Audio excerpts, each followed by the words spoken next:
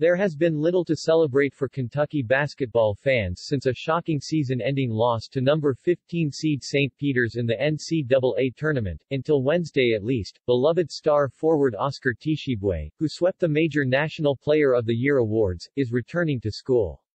The projected second-round pick announced he will delay starting a professional career for at least one more year in order to play for Kentucky again next season. After more than a decade of UK stars leaving Lexington after just 1 or 2 seasons of college basketball, Tshiebwe's return offers hope that name, image, and likeness reforms could usher in more stability for John Calipari's rosters moving forward. Of the 14 underclassmen to previously sweep the Player of the Year awards since 1977, only 2 have returned to school the next year, Ralph Sampson in 1982 and Tyler Hansbrough in 2008. However, of the 12 underclassmen who swept the awards and left college for the NBA, 11 were picked in the first 6 picks of the ensuing draft.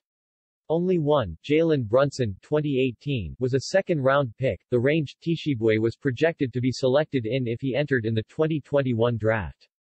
Combine Tshiebwe's middling draft stock and the possibility of earning significant money off nil endorsement deals at UK next season, if questions about his student visa status are resolved, and his decision was different than any Player of the Year before him. A consensus first-team All-American, Tshiebwe broke UK's record for double-doubles in a single season, 27. He ranks third on UK's single-season rebounds list, 515.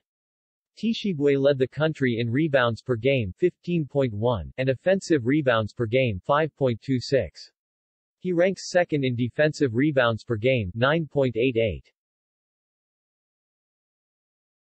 No Kentucky player had recorded 20 rebounds in a game since 1994 before Tshiebwe reached the plateau in his Wildcat debut. He waited all of one game to grab 20 rebounds again. Tshiebwe topped 20 rebounds 5 times in 33 games. He broke Shaquille O'Neal's Rupp Arena rebound record with 28 boards in a win over Western Kentucky in December.